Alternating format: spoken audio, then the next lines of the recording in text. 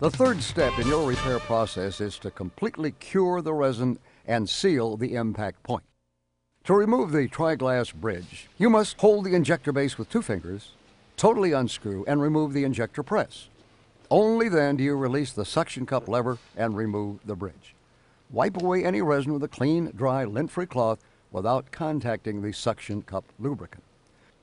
Now, apply 1 drop of pit sealer and cover the repair with a reusable pit sealer tab, touching tab lightly to spread the drop.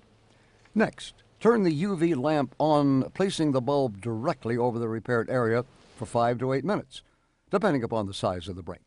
110 or 12-volt lights will take only 3 to 4 minutes. When done curing with the UV light, lift up the pit sealer tab, scrape excess pit sealer off with a razor blade held at a 25-degree angle, and scrape firmly just in one direction.